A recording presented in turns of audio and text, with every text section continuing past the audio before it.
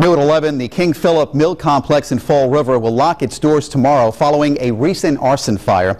Building inspectors condemned the old mill building last month. Inspectors tell Eyewitness News they discovered there are no working sprinklers or smoke detectors in the mill. Now about 24 renters have been told they need to move out. Some say it's a hassle, but the city inspector says it's necessary.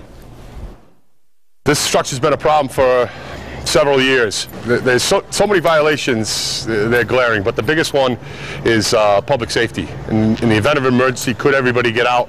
We believe that's not the case. Starting tomorrow, tenants will only be able to get back into that mill to get their belongings on Tuesdays and Thursdays from 9 a.m. until 4 p.m. until further notice.